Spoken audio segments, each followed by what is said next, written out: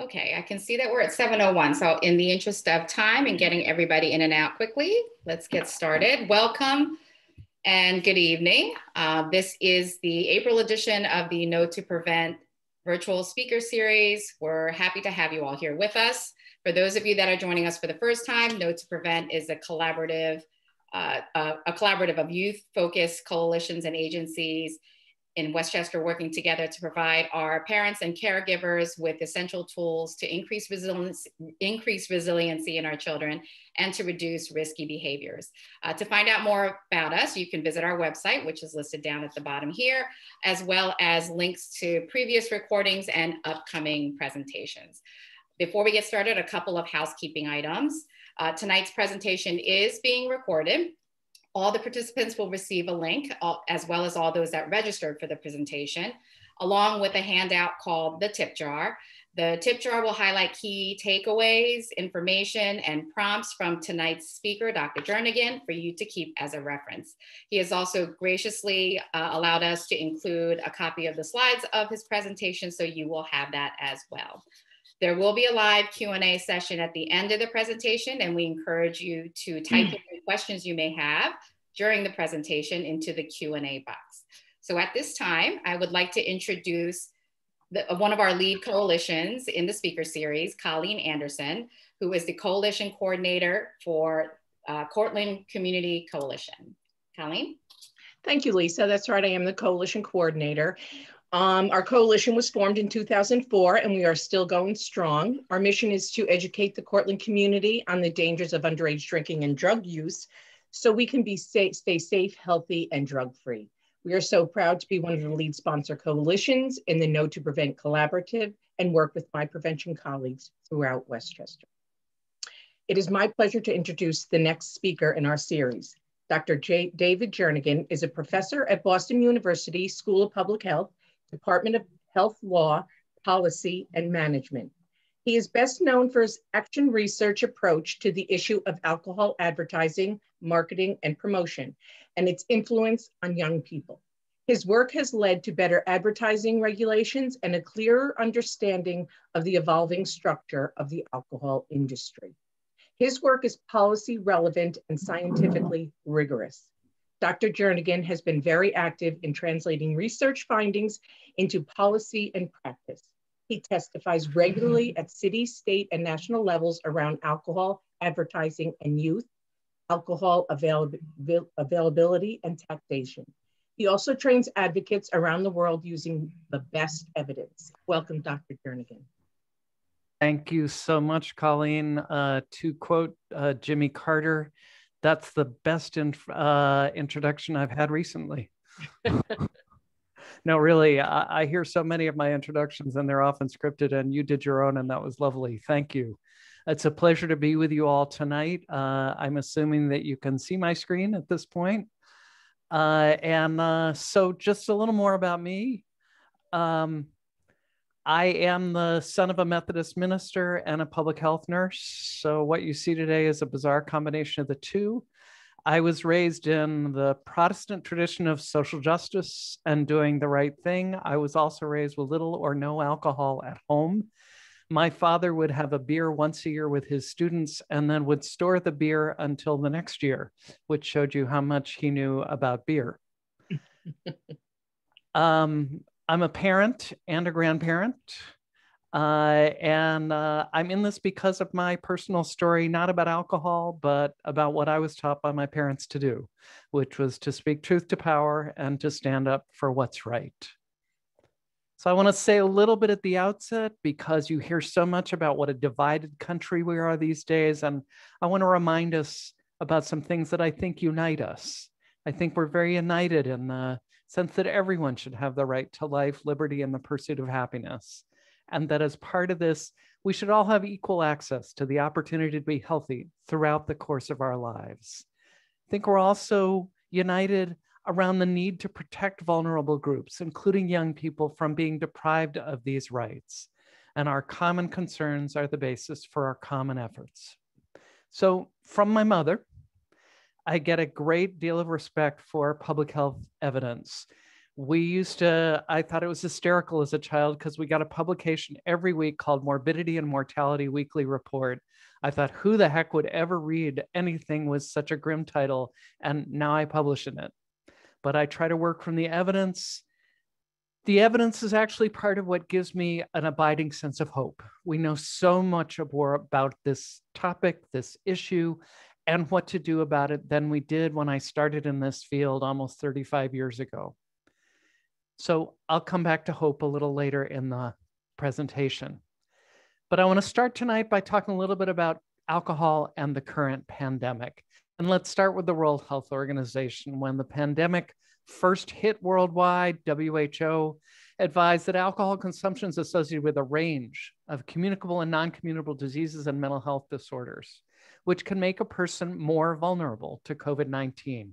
In particular, alcohol compromises the body's immune system and increases the risk of adverse health outcomes. Therefore, people should minimize their alcohol consumption at any time, and particularly during the COVID-19 pandemic. All right, that's the health advice. Just a little bit more about why. It's because it turns out that alcohol is bad for your immune system generally, and it's particularly bad for your lungs. I'm not going to go into the details on this graphic. The short version is alcohol weakens the ability of the lungs to fight off pathogens. And people with alcohol use disorders, therefore, are more susceptible to respiratory pathogens, including having a 2 to 4 times greater risk of acute respiratory distress syndrome, which is one of the key causes of death in the COVID-19 pandemic. David, I'm so sorry to interrupt, but is there a way to put you in full presentation mode? We're seeing kind of the next slide. Sorry, I thought I was. So I absolutely can, and thank you for that.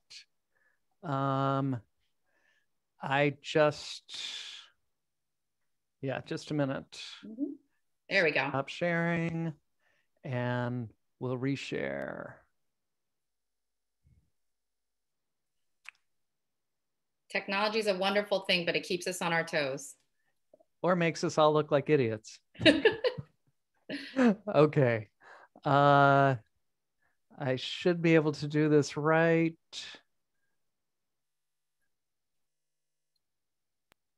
Okay. Perfect. Slide up? Yep. Excellent. Okay. So that's alcohol and health during the pandemic.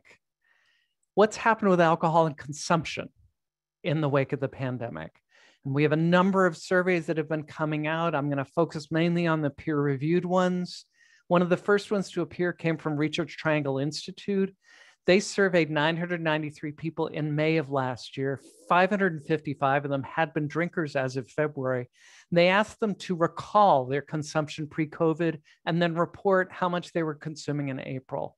What they found was a 27% increase in average drinks per day, a 21% increase in the number of people drinking above the dietary guidelines for alcohol use, 26% increase in binge drinking, and a particular group, 5%, who had increased all three of these.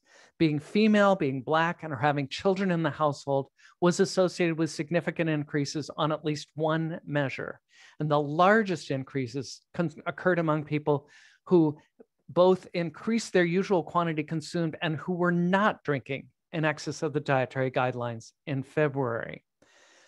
We have another study. This came out in JAMA Open from folks at RAND. They had a panel that had been running for a number of years. They had surveyed them in April to June of 2019, and they surveyed them again May to June of 2020. Remember, these are 30 to 80-year-olds, so we don't get any of the young people and young adults here. But what they found was the overall number of days people were drinking had grown by 14%. And found the growth particularly among women, 41% increase in the days of heavy drinking, 1 day more for 1 out of 5 women, and a 39% increase among women in the short inventory of problems score, indicative of increased alcohol-related problems independent of the level of consumption for nearly 1 in 10 women. We have a study of young adults from Washington State. This is a look at a longitudinal cohort. This is about the 5th or 6th year they've been following them. And so they too were able to compare January and April, May. And they found, although the number of drinks stayed constant, how many days people were drinking increased. The drinking per occasion fell slightly.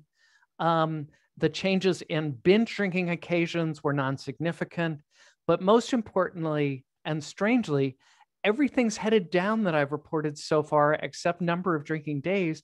But young people thought more of their peers were drinking more during the lockdown, and drinking as a maladaptive coping method, that is to cope with feelings of depression, that increased. Right. Another study, 1,000 students at Kent State surveyed late March, where they were asked for retrospective as well as current drinking, early May and early June. Heavily female sample. Risky drinking increased from wave 1 and remained higher at wave 3. And the one factor that was associated with an increase in risky drinking across all 4 time periods was loss of income or employment-related distress due to the pandemic. Then we have a couple of convenience samples. 832 people recruited via social media, email, and snowballs. Again, heavily female, heavily white. That 60% reported increased drinking, 13% decreased. And people who reported COVID-related stress were consuming more drinks on more days. Another study, 417 participants, against heavily female. Fewer people were using alcohol during social distancing, but among those who drank, frequency and quantity of drinking increased. Another group that we have some data on are people with alcohol use disorders, people who already had it. And turns out this is a huge risk factor for more serious consequences from COVID-19. Looking at 188,000 patients in the New York City hospital system, January of October of 2020, people who had alcohol use disorders were almost 7 times more likely to be hospitalized from COVID-19 than people who didn't. And giving audit tests April to September, that's the alcohol use disorders identification test. Under lockdown, and this was a study that looked at states that locked down and states that didn't lock down. The states that locked down, alcohol use disorders increased. When they were not under lockdown, they did not increase. Okay, so that's a lot of studies. What's the bottom line here? Clearly, some people, particularly women and young adults, have been increasing their drinking during the pandemic. And one of the scary things that we have, another data point, is alcoholic liver disease admissions at a number of major hospitals, Keck in USC, several others, reporting anywhere from a 30 to 50% increase in alcoholic liver disease admissions in 2020 versus 2019, with more cases presenting among people under 40 and more cases presenting under women. Now, the main countervailing trend around drinking during the pandemic is a fair amount of people have had a lot less money, and it takes money to drink. So that's the one protective thing. Now let's look at what's been happening in terms of sales. And this is just a whole lot of headlines coming out of the industry sort of in the early months of the pandemic. All the changes that were happening in terms of alcohol availability that I'll talk about in a minute.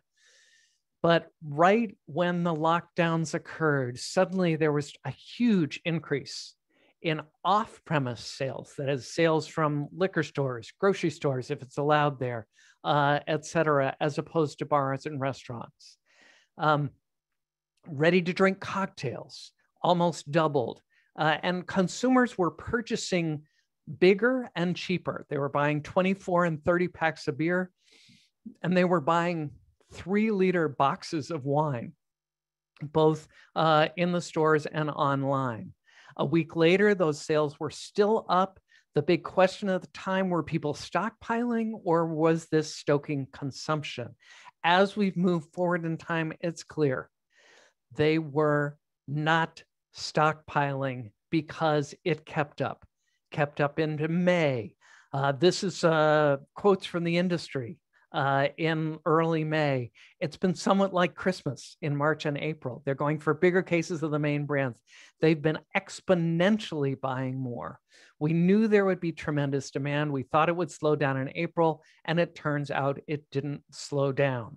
So that's primarily from the off-premise, but in-person sales. But the other thing that's happened during the pandemic is alcohol is, in a certain sense, gotten a lot easier to get. In New York State, as in a lot of other places, alcohol sales were deemed essential businesses. So the off-premise outlets never shut down. The bars and restaurants have shut down, but what opened up massively was home delivery. Suddenly get the door, it's the liquor store. And companies like Drizzly, which was recently bought by Uber, described itself as the #1 alcohol delivery app, partners with more than 2,500 retailers across North America in door-to-door delivery of beer, wine, and spirits. As of May, their sales were up 357% over what they would expect to see during that time. They have done land office business, and customers were also ordering more frequently and in larger quantities. So we've got big changes in alcohol availability that have happened under the pandemic. To-go sales are up. Bars and restaurants are closed. Home delivery and carry-out cocktails have become normalized. And bars have increasingly morphed into restaurants, selling a couple of things, putting in equipment so they could sell some French fries or something so that they could participate in the carry-out business and not have to shut down completely. Countervailing factors, it's been the economic woes, the likely outcome, people were buying more and they've been buying cheaper. In New York State, takeout alcohol and home delivery were permitted. What does this mean for public health? This shift from on-premise to off-premise consumption is likely to be associated with an increase in interpersonal violence. On-premise, at least there's somebody there watching the drinking. Off-premise, who knows who's drinking it, who knows how much they're drinking, and so on. And the data are in, I'll talk about them more later, but off-premise consumption significantly more likely to be associated with violence. Important to keep in mind that worldwide, 63% of violent injuries in emergency rooms involved alcohol use by the victim, perpetrator, or both.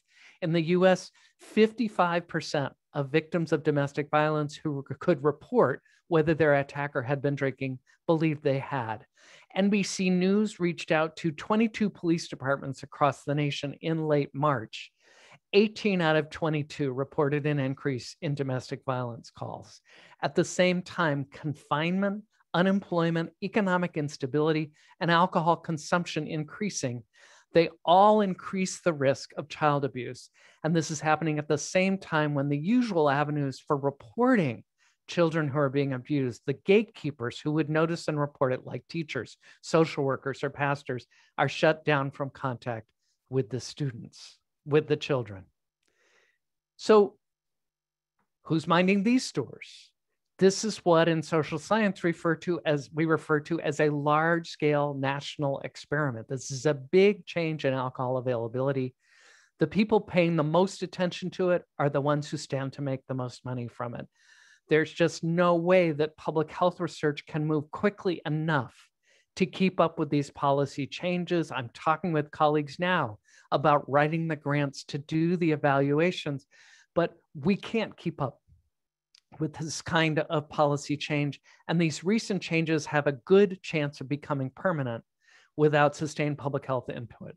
Home delivery, takeout alcohol are both seriously in danger of going the same way as the 2017 temporary tax cut on alcohol at the federal level. That tax cut was just recently made permanent. Okay, so let's just back off for a minute and talk about alcohol and health more generally. Globally, it's a product that kills about 3 million people a year. It's the leading risk factor for death and disability among people ages 15 to 49, and a major driver of health inequality. And that the same amount of alcohol will do much greater harm in a poor family, community, or country. In 2016, alcohol caused more death and disability worldwide than tuberculosis, HIV, diabetes, hypertension, digestive system diseases, road traffic crashes, or violence itself. Alcohol is a causal factor in more than 200 disease and injury conditions. For things like cancer, there is no safe level of alcohol consumption, and alcohol is causally linked. It is a cause of cancers of the oral cavity, pharynx, larynx, esophagus, liver, colorectal, and female breast. You hear a lot about the health benefits of light drinking. That research literature is collapsing as scientists take a closer look at it. But even if that benefit were there, there's no research that shows any benefit for anyone under age 44. The big challenge with alcohol, though, is it's the great cofactor. It doesn't get reported, it doesn't get noticed, and yet if alcohol's in the picture, we are so much more likely to see interpersonal violence, sexual assault, child abuse, family instability, and community disruption. I like to decorate my slides with ironic use of alcohol ads. So this is an ad for Pinnacle whipped cream vodka with the appalling to me tagline, "Been whipped lately," given alcohol's relationship with interpersonal violence. Alcohol and health here in the US, product causes about 104,000 deaths a year, according to CDC, 1 in 10 deaths among people of working age caused by excessive alcohol use. Alcohol plays a key role in what epidemiologists are calling the diseases of despair: poisoning, suicide, liver cirrhosis, the diseases that together explain this unprecedented drop in life expectancy for middle-aged American adults. And if you break these down, you hear a lot about the opioids. Let's talk about the alcohol, poisoning and overdose. Alcohol-specific death rates for 18 to 34-year-olds are up 69% from 2007 to 2017. Alcohol-induced deaths up 1.4-fold since the turn of the century. Suicides, of which 23% are considered attributable to alcohol use, up 1.3-fold. Liver cirrhosis also increasing. And a recent study in the British Medical Journal looked at health claims from 12 million people and these diseases of despair. And they found that alcohol, these deaths of despair, found that alcohol was responsible for 54% of those deaths. It is rising the slowest because it started at the highest level. Prevalence is up 37% over the years 2009 to 2018, but it is steadily the largest cause of the diseases of the deaths of despair. What's happening with alcohol and health in the US? Our population is drinking more. Across the whole population, the first roughly 10 years of this century, consumption was up 11%, high-risk drinking was up almost 30%, and diagnosable alcohol use disorders up by almost 50%, with the increases greatest among women, older adults, racial and ethnic minorities, and people with low income or educational attainment. Problems have also been increasing. From 2000 to 2016, the death rates from alcohol were up by 55%. Emergency department visits involving alcohol consumption grew by 62%, costing about $15 billion, with the annual percentage change larger for females than for males. And then finally, the age-adjusted death rate for alcoholic liver disease was up by almost 41%, with the increase highest among women and young people. This chart is just what's been happening with per capita consumption in the US. You can see we've been rising roughly since the early 90s. There was a dip during the Great Recession, and then we've been rising fairly steadily since then. This is really expensive. This costs our country about $249 billion in 2010. That was approximately $2.05 per drink. 2 in 5 of those dollars are paid directly by government. This is not coming just from addiction. This comes mostly from people who would not qualify for an alcohol dependence diagnosis. There are so many people that drink in a risky way. So much of the time, they cause the bulk of the problems. Real quick look at New York State. This is just from the Institute of Health Metrics and Evaluation in Seattle. They track the various risk factors causing DALYs, death and disability adjusted life years. So these are years of life lost due to death and disability. Alcohol was the number 7 cause in 1990, and it was the number 7 cause in 2019. Youth drinking, a little more good news here. Alcohol is still the number 1 drug problem among young people. About 7 million young people between the ages of 12 and 20 reported drinking in the last month, and 4 million reported binge drinking in 2019. But every year, we lose 3,400 people under 21 because of excessive alcohol use. Every day, about 4,000 kids under age 16 start drinking. This is a problem because the earlier they start, the worse the consequences. Those who start drinking before age 15, 5 times more likely to develop alcohol problems later in life, 4 times more likely to become dependent, 6 times more likely to be in a physical fight or a motor vehicle crash because of drinking, 5 times more likely to suffer from other unintentional injuries such as drownings or falls. Here's the good news. Young people's drinking has been dropping in this country, and a lot of people credit this to the iPhone or to mobile phones. Young people are going out less. They're spending a whole lot more time in their rooms. We're seeing higher risk of depression, but lower incidence of things like binge drinking, teen pregnancy, and so on. At the same time, the pink line here is females, the blue line is the males, and you can see the girls have caught up to and slightly surpassed the boys in prevalence of binge drinking. So what do we do about this mess? The most common answer to that for young people is, well, we just need to educate them. If they knew the risks, they would drink responsibly. I wish this worked. Unfortunately, it doesn't even work with adults. If we were all together, I'd ask you, how many of you know that you should get good solid aerobic exercise 3 to 4 times a week? And then how many of you have gotten good solid aerobic exercise in the last 3 or 4 times in the past week? There's a big gap between knowledge and behavior, but it's even worse for young people because of how our brains develop. The brain is still developing very quickly, and it's got a lot of plasticity in adolescence.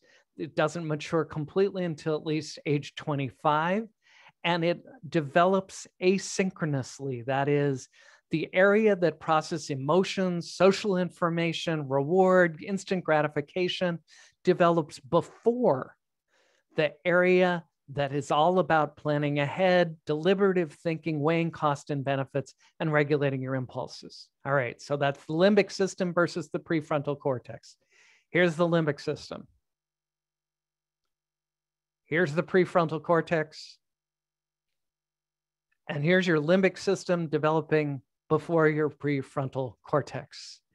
There is a window of vulnerability in adolescence. That's one big reason why we care so much about adolescence and alcohol.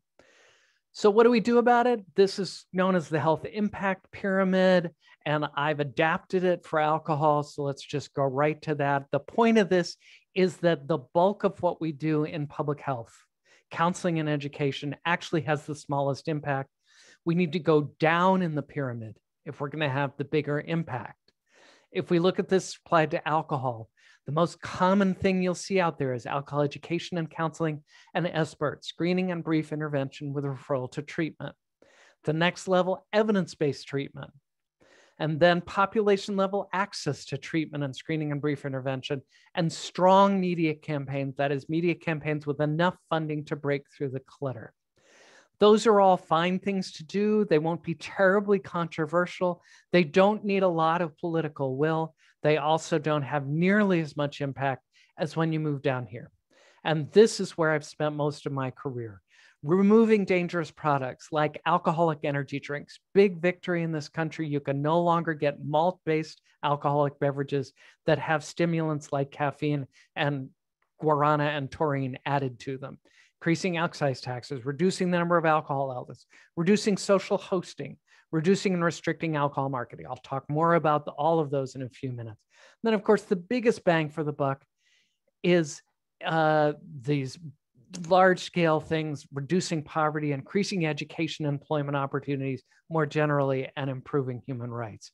But as you go further down in the pyramid, you can see much more political will is needed.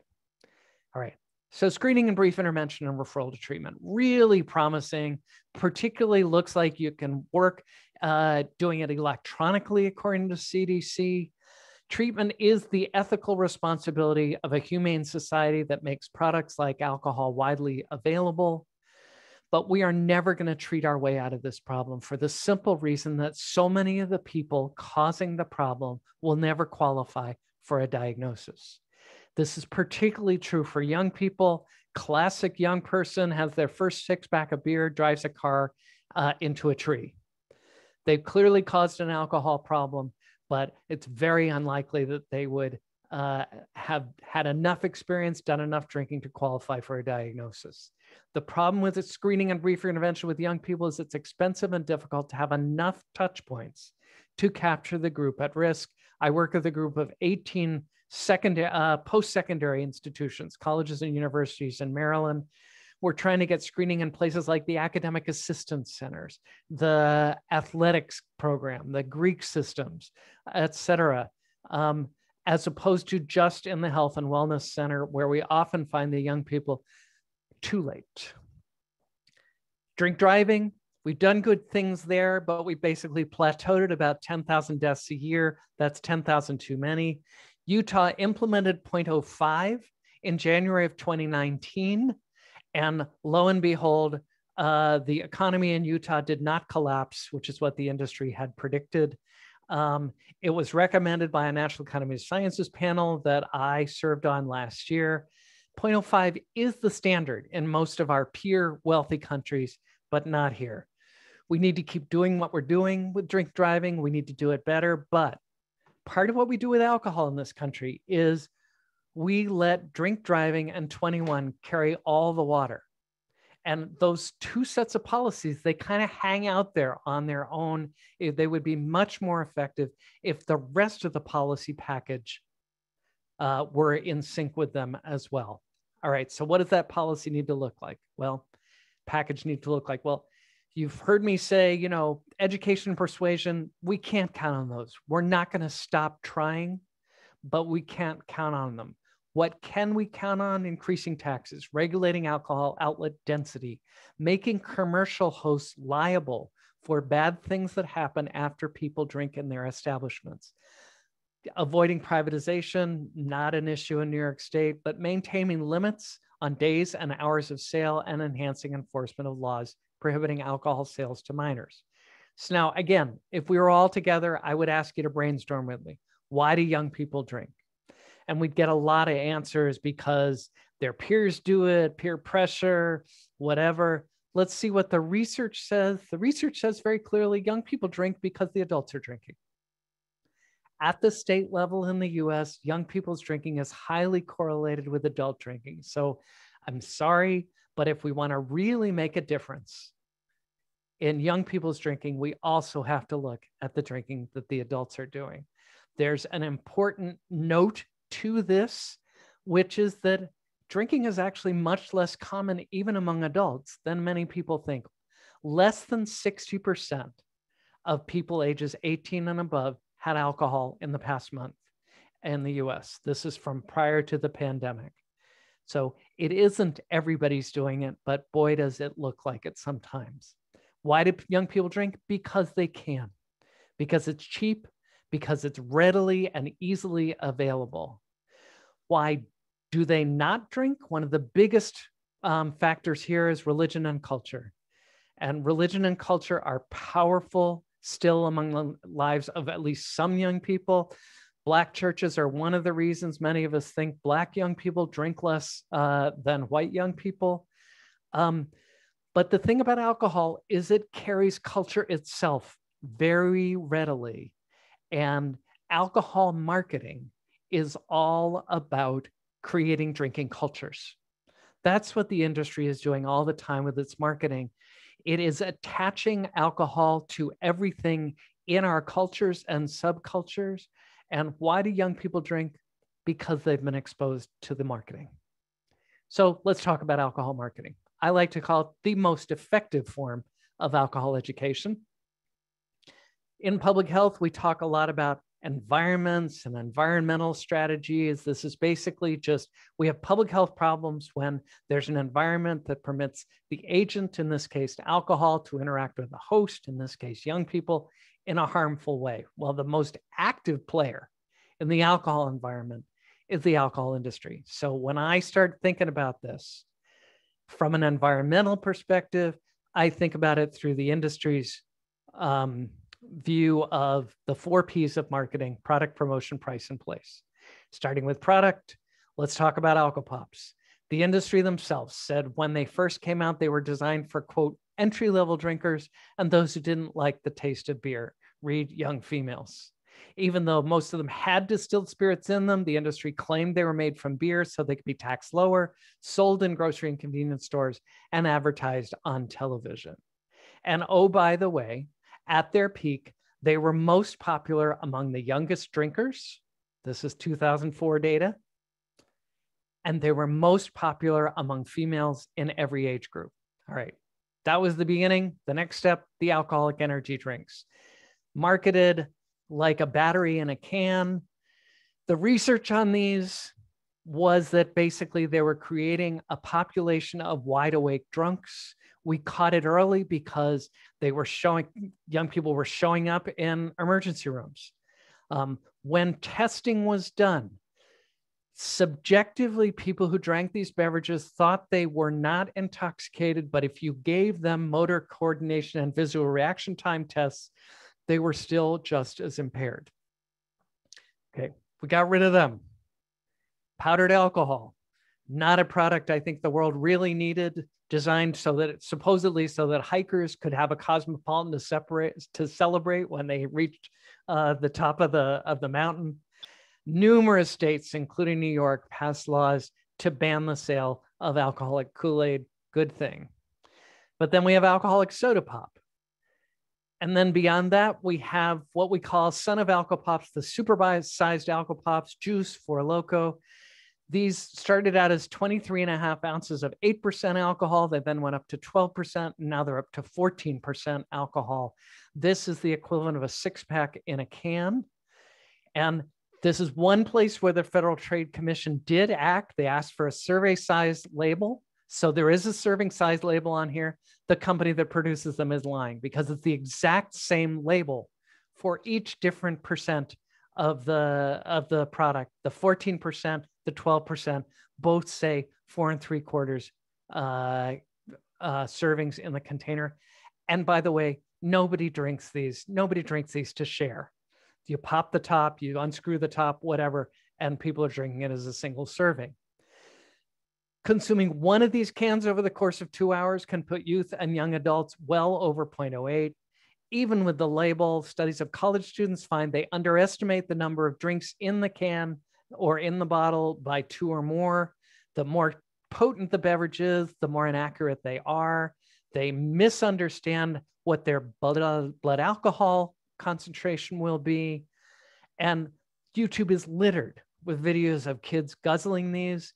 Just last week, a mother and father in Washington State were killed in a car crash by a woman who told police she'd, quote, had a Four Loko. Yeah, officer, I only had one drink. It turns out it was a can, a single can that had the equivalent of 5 to 6 drinks in it.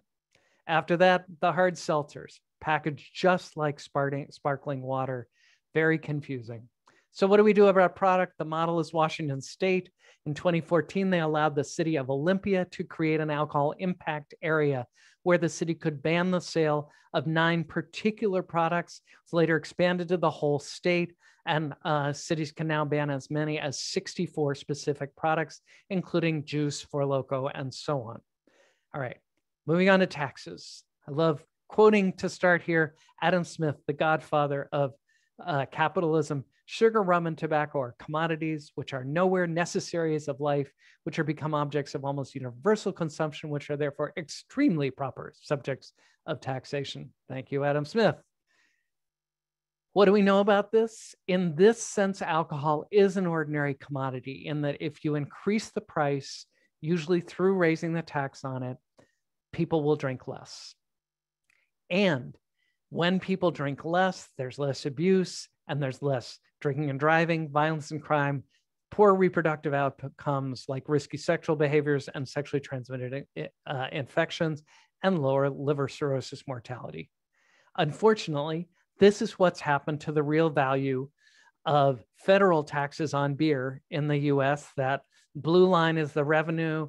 The red line is the tax per barrel. There was a spike in 91. That was the Bush 1 tax increase. And we haven't carried this out to include the latest tax increase. Basically, at the federal level, these taxes bring in what my colleagues on Capitol Hill call budget dust. Post-prohibition, when alcohol was made legal, fully legal, again, alcohol revenues were 9% of the federal budget. They are now less than 0.4% of the federal budget. I don't have these figures for New York State. This is Massachusetts, and this is typical of what's happened in state after state. A colleague of mine in Texas calls state alcohol taxes a poorly performing revenue source. I was very active in Maryland in the 2011 effort to increase the sales tax on alcohol there. We won that battle. It's raising more than $70 million a year for a whole bunch of good causes, including alcohol and other drug prevention, services for people with developmental disabilities, and so on. And there are 3 evaluations of it that have been done.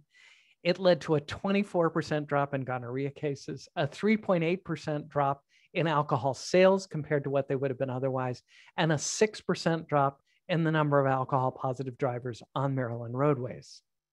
That's price. Let's move on to place. The bottom line here is the more available alcohol is, the more people will drink and the more there will be problems. This is true of the general population. It's also true of young people. Alcohol outlet density affects young people. It influences how many ads they see. The more outlets close to home are associated with earlier use, more binge drinking and driving. When outlets cluster, they start competing with each other on price, which makes it even cheaper and even more motivation to sell to younger customers. And young adult injuries as well, from accidents, assaults, and traffic crashes, are all related to off-premise density of outlets. Now, the federal government has this pathetically underfunded. It was funded at $1 million. Now it's funded at $2 million. Campaign around underage drinking. It is completely drowned out by the alcohol ads that are all around us all the time, convincing us that everybody is doing this. All right, when the outlets go up, so does violence and crime, STIs, noise, injuries, property damage. And we've had a major change in alcohol availability during the pandemic. So what's happening with all this during the pandemic? Who's minding these stores? This is another natural experiment. It's important to remember 47% of homicides are attributable to alcohol use, according to CDC. So they wouldn't have happened if alcohol use weren't in the picture. The New York Times has reported on this amazing increase during the pandemic in the number of homicides across 37 cities. They did a whole article on it. I wrote a letter to the editor and I said, look, what about alcohol? You've mentioned all sorts of other causes of this. What about alcohol? They didn't print it. It's all right. I'm going to keep talking. The importance of alcohol advertising and promotion to this industry cannot be underestimated. This is an oligopolistic industry. That is, and it is an industry that is dominated by a few large companies, and they want to keep it that way because that helps them be more profitable. Marketing functions as what economists call a substantial barrier to entry to small firms trying to get into this marketplace. Anheuser-Busch InBev's cost of advertising per barrel of beer that they sell is significantly lower than its competitors. The same likely of Diageo, true of Diageo, the world's largest spirits maker. This is the 8th most profitable industry in the world, more profitable than soft drinks, less so than tobacco, and all this marketing helps the industry counter the increasingly bad health news trotting out from the public health field about alcohol. We had a victory in New York City. I am so thrilled. 2017, the MTA banned alcohol ads on New York City buses, subways, cars, and stations. Keep an eye on it. We had that victory in Boston as well, and in 2012, and they overturned that in 2017. But this is really alcohol marketing 1.0. The action around alcohol marketing is increasingly happening in social media. So let's take a quick look at that. Facebook, things like from Four Loko. If this isn't you after Thanksgiving, you're doing it wrong. Fireball whiskey, another one of my least favorite products. I'm still hungover from last night, and the only cure is more Fireball. Instagram, DJ Khaled, very popular among young people and got in a lot of trouble because it was discovered that he had a big contract to promote Ciroc vodka. He was featuring it prominently in his Instagram feed with no indication that this was a paid promotion. He had to pull back, but he is so not alone. The Australians are tracking this much better than we are. Study by them looked at the top 70 Australian Instagram influencers and their alcohol-related content. 73% of the top influencers featured alcohol brands in their Instagram accounts in the past year. 39% of those were undisclosed. Let's move over to Twitter. This is from our friends at Four Loko. I actually picked this one up because, yes, I do occasionally peek at the Four Loko Twitter feed. I just happened to pick this up. I was not systematically monitoring. I brought it to the attention of the General Counsel of the Beer Institute. She brought it to Four Loko, and I got a very nice letter from Four Loko saying, we were shocked. Somehow this slipped through our otherwise careful vetting. Who knows whether it was a slip, whether it's an aberration? Nobody's systematically monitoring this. Snapchat, Diageo got in a whole lot of trouble because young people were using this Captain Morgan ghost, putting their faces in it and then sending it to their friends over Snapchat. They had to pull all their advertising for all their brands off of Snapchat because there was such a to-do over that. YouTube. So YouTube in December just put in place a policy where if you can block alcohol and gambling ads in your YouTube feed.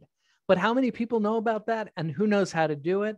And by the way, the alcohol ads on YouTube are getting millions and millions of viewers. They can show things on YouTube that they can't on television. They're longer, they're more immersive, and they're pull. TV is a push advertising medium. YouTube is a pull. You're choosing to see it, so advertisers assume you're paying more attention. What do we know about exposure on YouTube? Can kids actually see this? This was a 2015 study. The researchers looked at the 16 brands that a study we had done showed were the most preferred by underage drinkers. The researchers created fake profiles with ages 14, 17, and 19. YouTube at the time had a policy that if your YouTube age was 21 or was under 21, you weren't supposed to be able to subscribe to the alcohol branded YouTube channels. Every single one of those profiles could subscribe to the channels, and on average, 2/3 of the brand channels were successfully viewed. Why does this matter? I've been part of the body of research that's looked at alcohol advertising in kids. I did the most recent systematic review.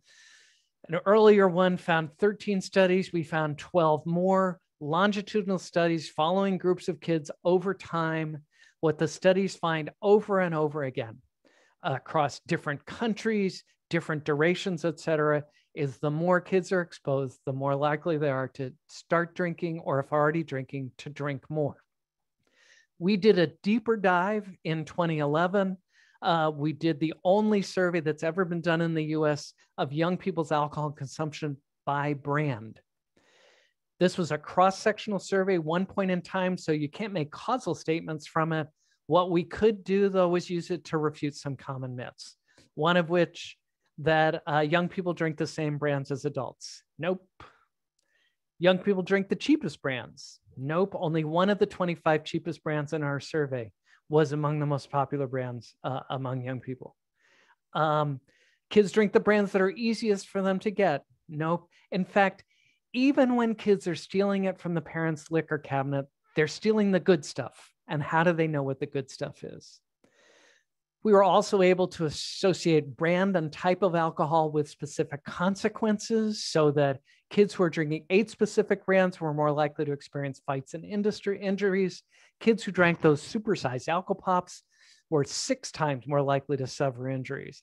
And then we had data on their exposure. The kids self-reported their exposure, and self-reported exposure to brand, kids who had seen a brand's advertising 3 times more likely to be drinking that brand. And then we had the Nielsen data, population level exposure, which is associated with a 5 times greater likelihood of youth consuming that brand. Is this a causal relationship? In epidemiology, there are criteria for determining causation. They're called the Bradford-Hill criteria. It's a checklist. 2 colleagues of mine published an article last year. They looked at the whole body of literature here, and they went down the checklist. Is the association strong? Yes, it is. Is there a dose-response relationship? Yes, the more kids see, the more they're likely to drink or to drink more. Is there a temporal association? Yes, the longitudinal studies show us that. Is it consistent? Yes, we find it in different locations, populations, and circumstances. Is it specific? Yes, that's what the brand data shows us. Is it plausible? Yep.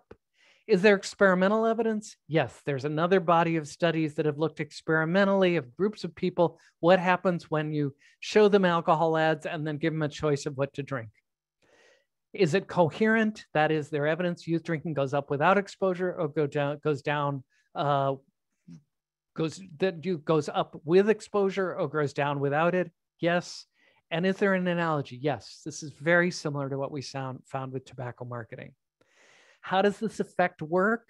Got another study, about 5,000 young people, looked at a whole lot of exposures, videos on the internet showing someone drunk or high, pictures or comments on a social networking site showing or talking about someone who's drunk, movies showing someone drunk or high, TV programs showing someone drunk or high, alcohol ads on billboards, magazines, or somewhere else, songs talking about getting drunk or high, video games showing someone getting drunk or high. What they found is greater exposure to substance-related media increases young people's normative beliefs about pure alcohol use, which then predicts greater alcohol use during adolescence. In other words, media, and in particular social media, is a super peer. Implications of this: we need to integrate this kind of normative feedback into our interventions, we need to do much more media literacy among young people, but also we need more effective public policies that will block the ads from reaching the kids. And here's an example of an alcohol ad functioning as a super peer. I'm really excited about where we are right now. We're all trading off each other's culture. So no matter what lines you put, country, indie, rock, rap, we're all somehow gonna find a way to come together. That's it. That's what it's all about. We are finally living out our creed.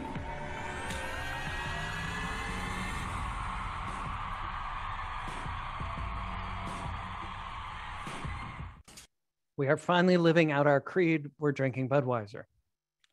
All right. The main way that alcohol advertising is regulated in the US is through the industry's voluntary self-regulation.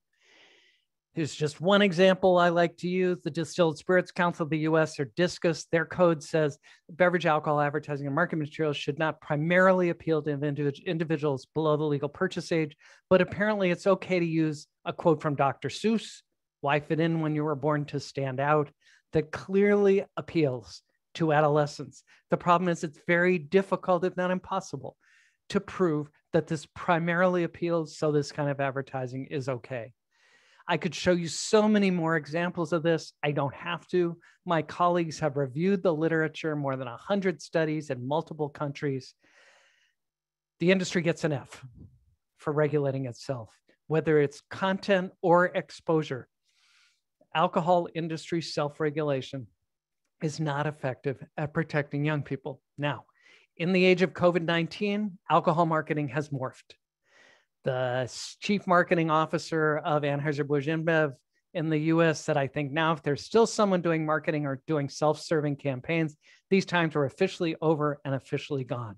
So what Anheuser-Busch shifted to was talking a lot about all the wonderful things it was doing to combat the pandemic, converting its breweries to produce hand sanitizer, devoting $5 million to the Red Cross, creating Open for Takeout to help bars and restaurants be locatable by people looking for them, launching a student loan relief program to help students pay off their loans, sponsoring streaming workouts, and donating $100,000 to women helping their local communities during the pandemic.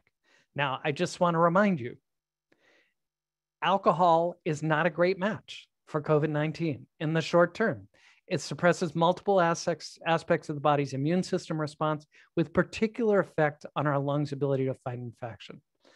And off-premise sales have been up considerably, accompanied by an increase in police calls for domestic violence and emergency room presentations of child abuse. In the longer term, we know what happened after SARS, the World Trade Center disaster, Hurricanes Katrina and Rita. After each of those, in 1 to 2 years, there was a significant increase in alcohol use disorders and youth drinking. And people were more likely to be drinking more or to have developed an alcohol use disorder the closer they were to the event.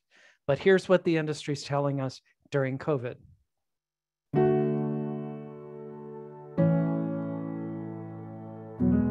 This buds for the Blues, the Reds,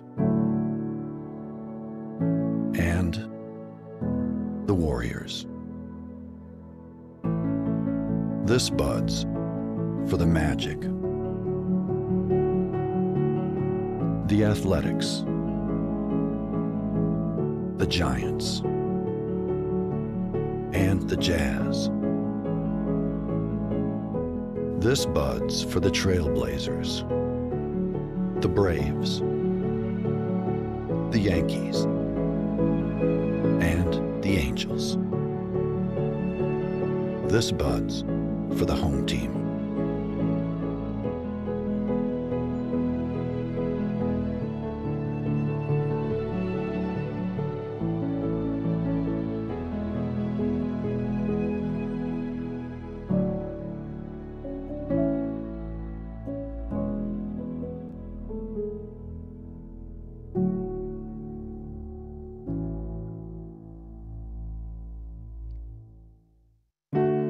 Okay, so I want to shift a little bit. I want to pull back and talk to you about the sea change that's happened in marketing.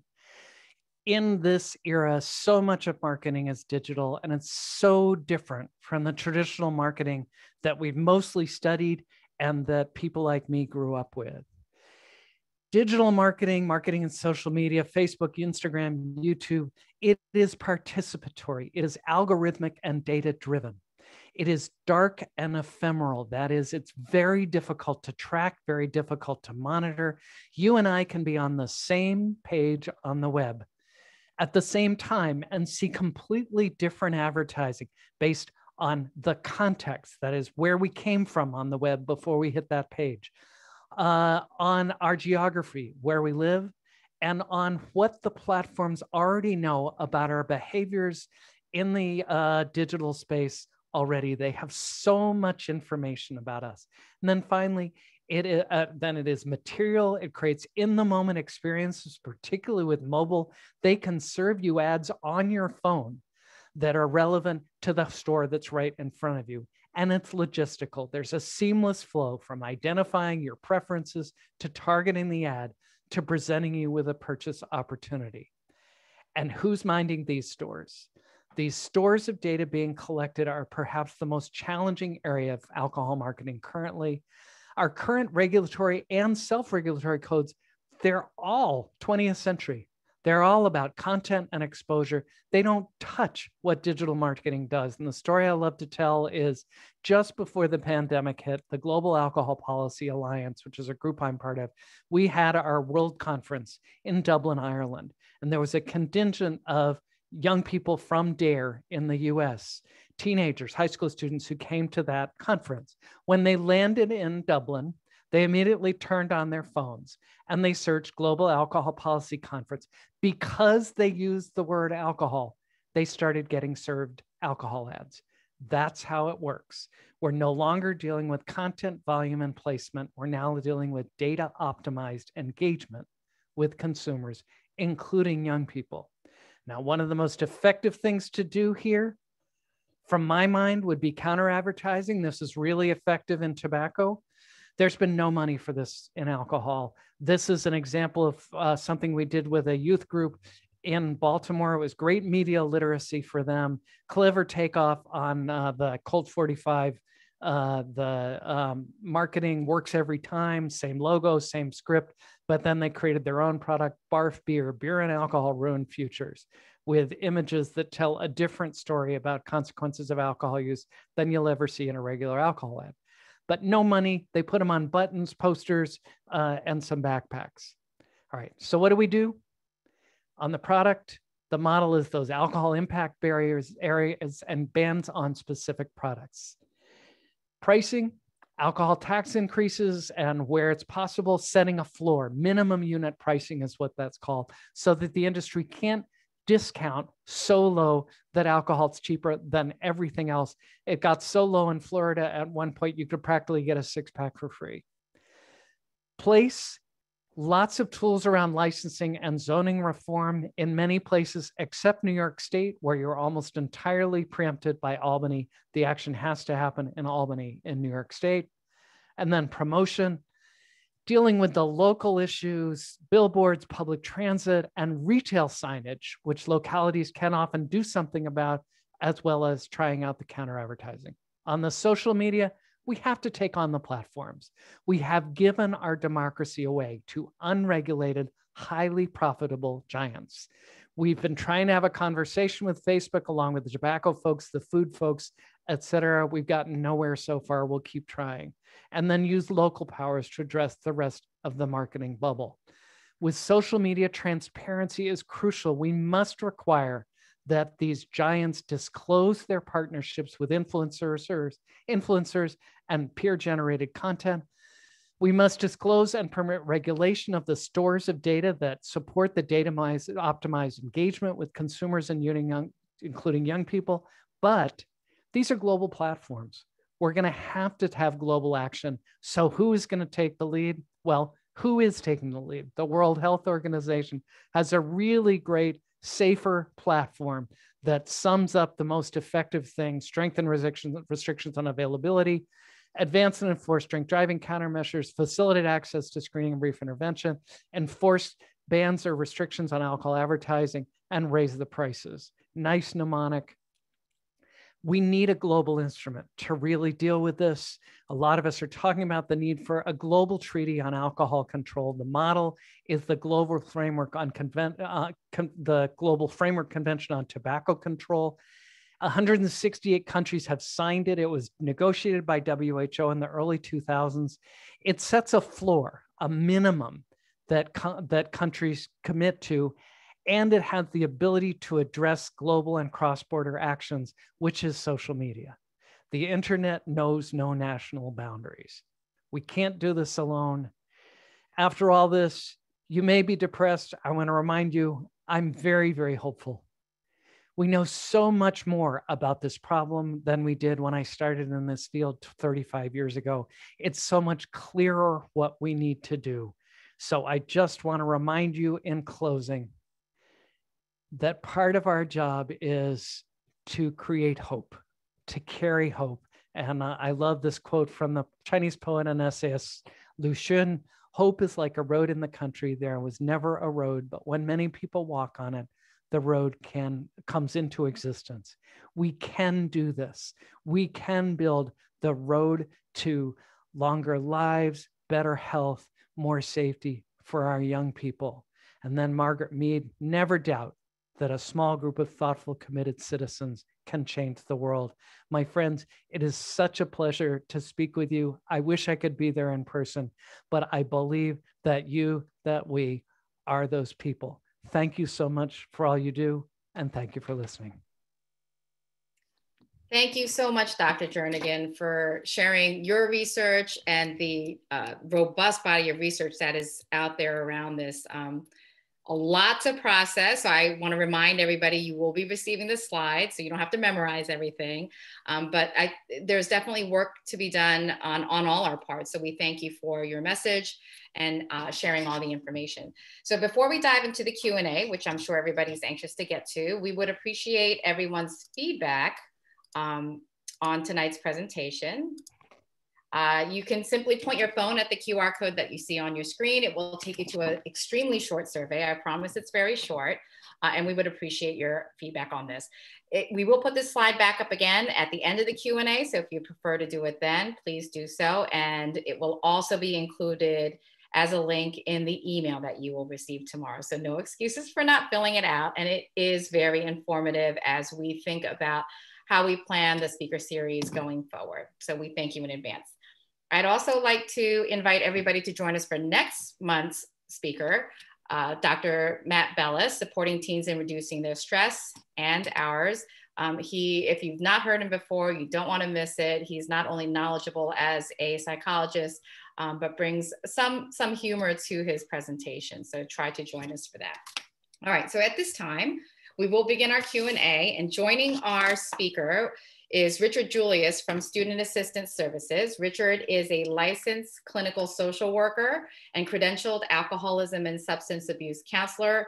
He currently coordinates the Student Assistance Services Strengthening Families program and is a road counselor. So without further ado, I will hand it over to Colleen, who will be moderating the Q&A.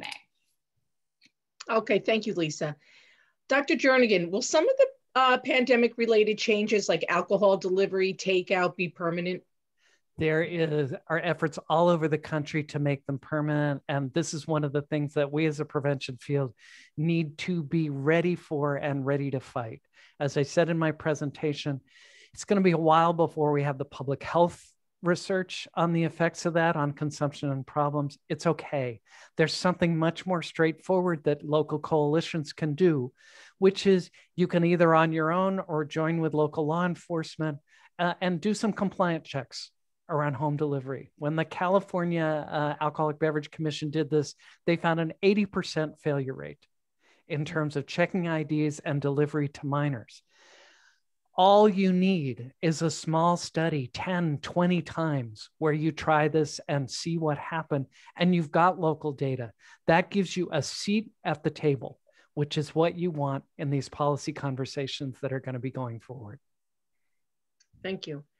Can underage youth purchase alcohol online, and are there any ID checks? So there's only one study that has been done of online purchasing of alcohol. It was done several years ago. So it's a gap in the research. That study found that at that time, there was about a 50% failure rate in terms of sales to minors. It is highly problematic. It's a mess. I mean, it ends up in the hands of an Uber driver, and the Uber driver is not trained to deal with identification, to deal with fake IDs, to identify a fake ID, any of that. So we get failure. Okay, thank you. Richard, I'm going to pose this question to you.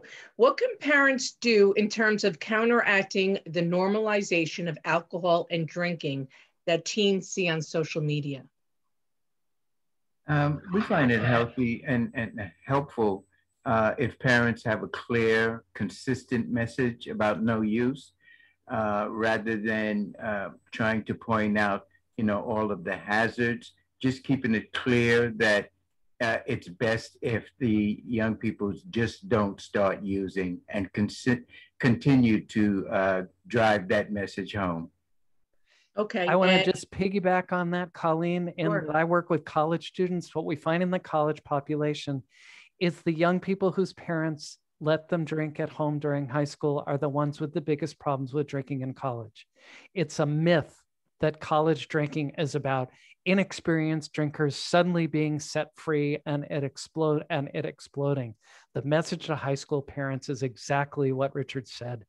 The clear, no use message, such a favor to our children. Okay, and someone wrote in, what can parents do at home to limit access to alcohol? Richard, do you want that one? You want me to do it? You can take it. Okay. Again, clear message. This is a special product. If you have guns in the home, hopefully you're going to lock them up.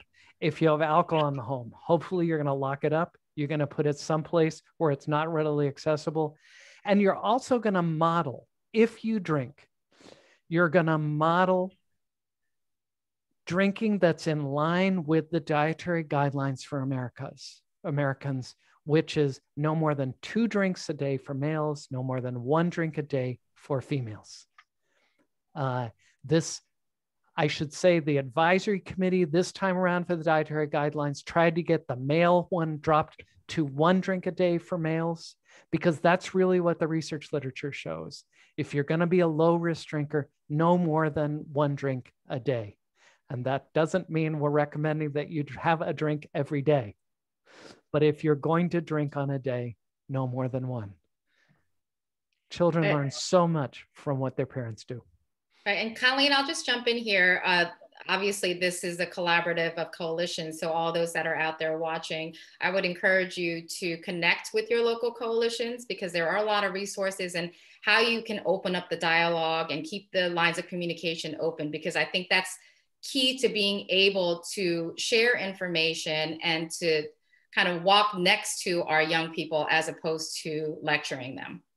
Yeah, I'm going to pitch another resource to folks, which is if your children are in college, we have something called collegeparentsmatter.org, which is a set of scripts, research-based, et cetera, for how to use teachable moments, golden opportunities to have those conversations with your children. They're all open-ended questions. They're non-judgmental. They're to get the conversation going. It's an incredible resource, collegeparentsmatter.org. Okay, thank you. Richard, this one might be for you. Can you speak about shepherding kids through the latter 2 years of high school? This one parent says they have a very clear rules about not drinking ever or drugs. And so far we have had total buy-in and compliance, but we know at some point that will change. Can you speak about that as kids enter their latter teenage years? I wouldn't normalize it by thinking that this is something that a young person is going to do. Encourage them, if they've already been living a clean, healthy lifestyle, to continue doing that. Point out, some of the benefits that they've already gotten, and maybe even point them to some of the privileges that they're looking forward to, i.e. driving, those types of things, and how, one can impact and interfere with the others to keep them moving ahead, just, staying off and continuing to abstain. Okay, thank you. Here's another one. My husband is a heavy drinker. I'm the complete opposite. This is being an issue between us. We have an 18 and 17-year-old boys. They are not drinking yet, at least not at home. But I'm afraid they choose to think that this is something normal and exceed with it. I would like to have the right words to teach them limits. Richard, would you like to take that one? You're addressing that to me. Okay. The right words are, again, continuing to point out how they've made it this far, not using, and encourage them to continue to not using, and just start looking at and having those conversations with them about what they're trying to achieve and how that will not be interfered with by them, using. So they need to just continue to abstain and just keep moving forward in that direction. I'm going to piggyback there a little bit, just that piece about having the conversation, so important. When our kids were teenagers, we lived 4 blocks from school and we drove them. And the reason we drove them is for car time. That time when they're in the car, they're sitting next to you, they're so much more likely to talk to you. And we wanted to keep the dialogue open and happening. It's important to talk to them about alcohol. It's also important to talk to them about the marketing. And this relates to one of the questions that was in the Q&A is, what's the single message that I would give to adolescents around all this? It's that there are really big companies trying to manipulate you into drinking. They are spending billions of dollars because they're counting on you being convinced by their marketing to start drinking. They know that the earlier you start drinking, the more you'll drink for the rest of your life. The more likely you'll become one of their best customers, which is somebody with an alcohol use disorder. So in my experience, adolescents hate being manipulated by adults. And that message of manipulation in the marketing, it's just, again, when our kids were teens and the alcohol ads would come on, I would make fun of them. We'd joke about them. We'd talk about what wasn't being showed on the ad, stuff like that. Okay. And I would also, let me just add that Stanford has a great toolkit just in terms of processing media literacy. David, I think that's such a great point. Readily accessible in terms of starting conversations. They have some sample ads that you can unpack with your child and discuss kind of what's going on in these ads. So it's a interactive discussion point. The other thing that I do want to add, which I know all the coalitions make an effort in their local communities to highlight, is that despite what parents may think, I want to underscore this here, despite what parents may think, year after year after year in national surveys, the number one influencer of whether young people choose to use any sort of substance or not is their parents. So even though we as parents may not feel like they're listening or it's falling on deaf ears, that's not the case. So I would encourage everybody to stay strong, stick with it. It does matter. Okay, great. Dr. Jernigan, how do you suggest a coalition or organization build the political will to push forward the more effective strategies? What a great question.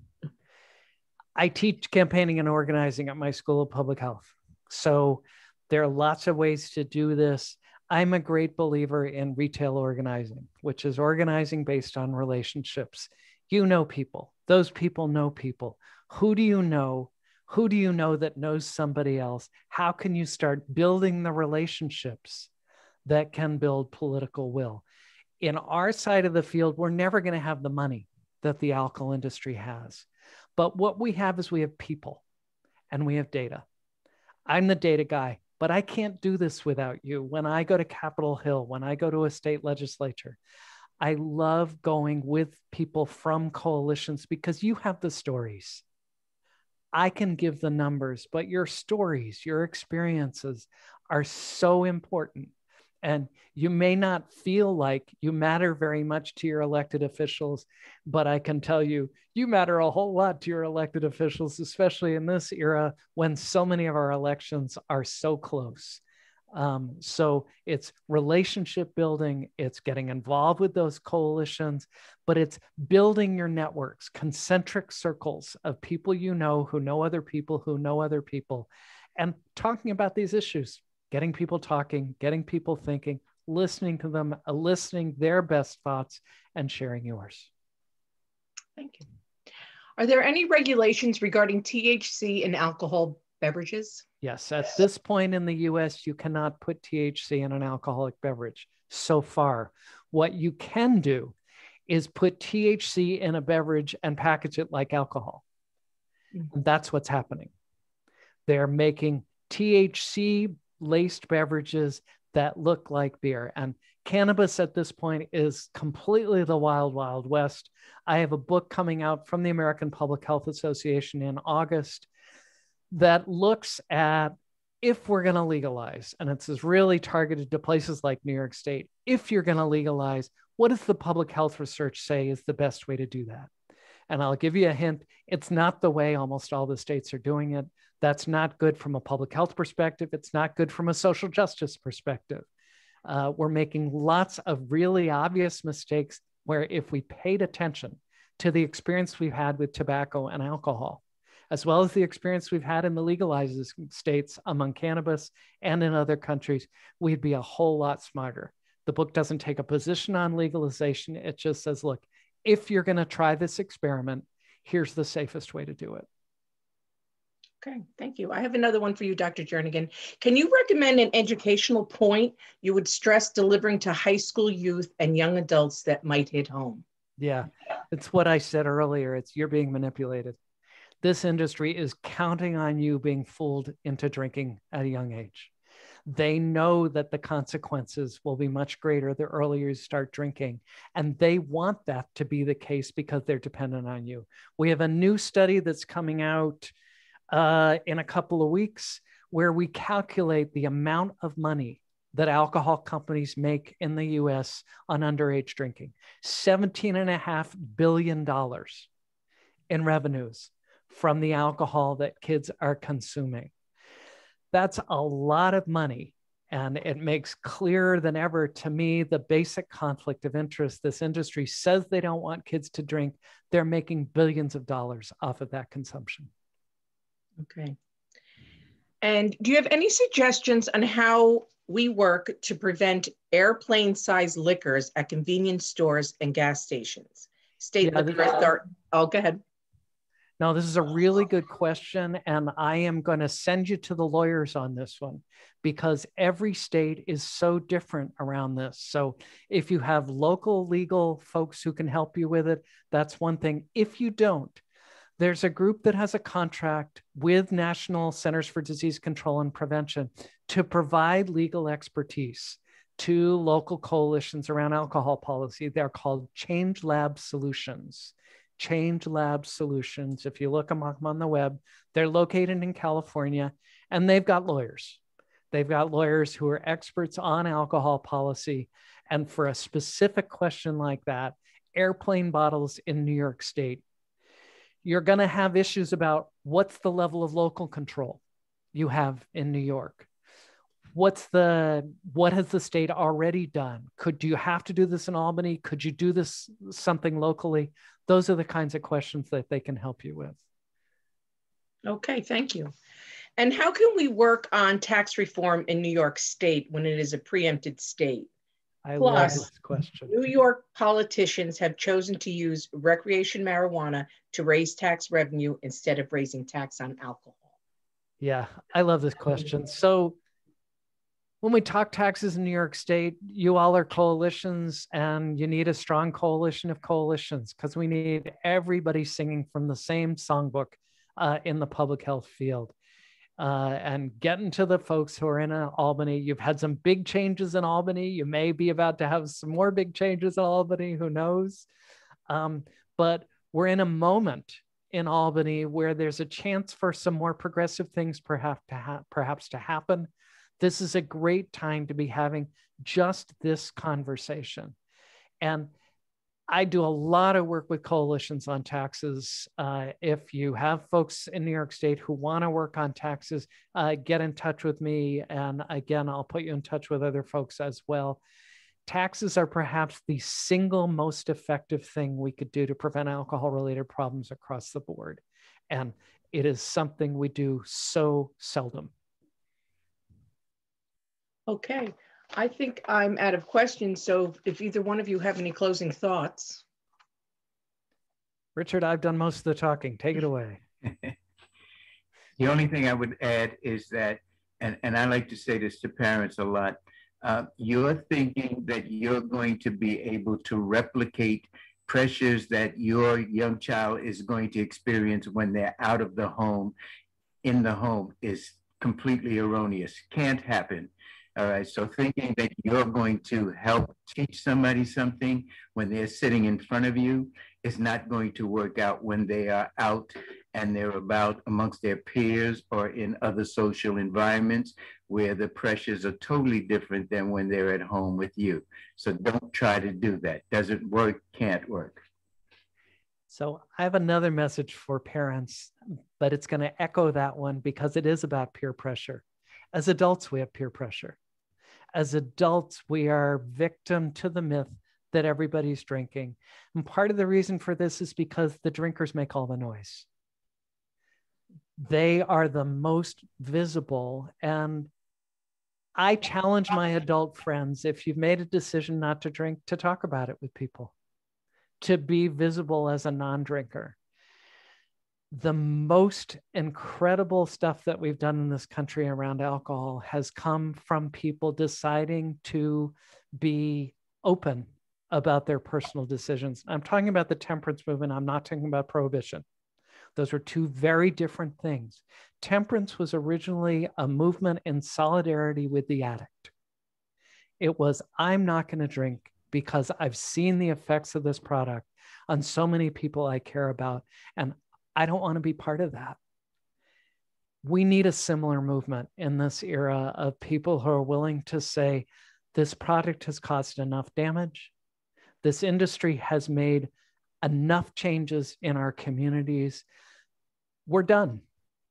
And it's time for us to be more visible and more vocal about whether we're a very, very light drinker or whether we've made a decision not to drink at all. And I would argue our kids need us to be talking about that. We easily feel ashamed. There's such a stigma to not drinking. That's the point of the marketing, is to make us feel like we're odd and not cool. That's exactly what our kids are experiencing. If we can model that for our kids as adults, our kids will have a better shot. You are so kind in having me and letting me spout off on all these things. I have been doing this a long time. I am extremely hopeful, and I'm extremely grateful to all the people who are on this webinar, to all the folks working so hard in coalitions. You could be doing other things with your time, and you've chosen to do this. And thank you, thank you, thank you. So I think we will wrap up on that very poignant note. That's spot on, as usual, Dr. Jernigan. I will share the survey QR code again for those that didn't get a chance the first time around. I want to thank you, Richard, for joining us with your insightful parenting expertise. And Dr. Jernigan, I can't thank you enough for really sharing so much information, so much valuable information, and really, for foremost, giving us hope that there is a direction to head in that can make our communities better. So thank you very much for that. We hope to see you all in May, and we wish you a great night. Thank you. Thanks. Good night. Good night.